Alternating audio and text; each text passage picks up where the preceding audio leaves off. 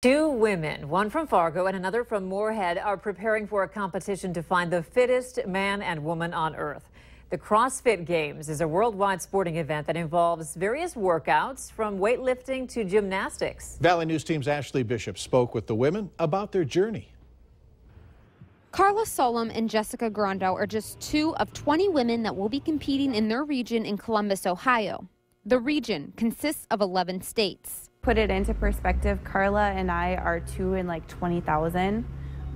So that can kind of give a perspective of how rare it is, and we're both coming from Fargo, North Dakota.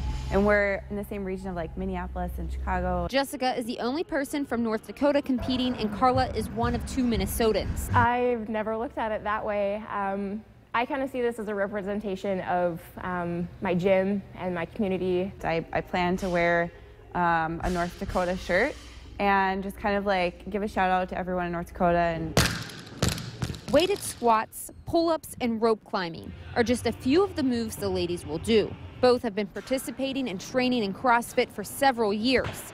This will be the first time they will compete at this high of a level, which is exciting, but comes with pressure. And I think the biggest thing for me is not wanting to let any of my teammates down or anybody that might be streaming and watching live. But then I have to remember they're just there to support me. About 20 people are planning to travel with the ladies to cheer and support them, but people and businesses in the FM area have been helping them prepare. Both say it will be a challenge, but they are thankful for the opportunity. Have a positive mindset the whole time and just be grateful to be there. It's all a part of the journey because there isn't really a destination. Ashley Bishop, Valley News Live. Now keep in mind, CrossFit is for people of all ages and abilities, and competition is a small part of it. If you want to learn more, click on this story on valleynewslive.com.